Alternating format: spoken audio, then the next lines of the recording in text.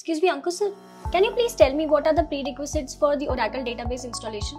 𝐓𝐢𝐦𝐞, whenever you are performing the database installation, especially on the Linux operating system, you need to take care of how much CPU you are going to allocate. You need to take care of RAM which you are going to allocate.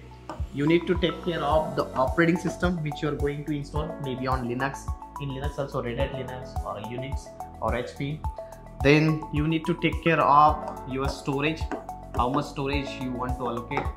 Then there are some of the kernel level settings are there that you need to take it from the Oracle support, you can take it. Then packages, because when you are doing the installation of, there are certain packages you need to install, and user limits are there. And finally you can also create your bash profile. So these are the important things are there which you need to take care while doing the installation of Oracle database.